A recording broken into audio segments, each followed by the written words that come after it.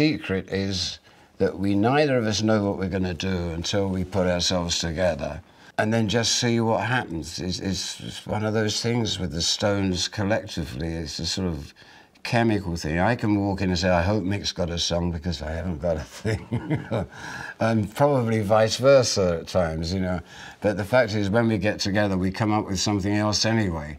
So that's why it was a great week last week. We just went in, I don't know, we did about 10, 12 different things that didn't exist until that moment.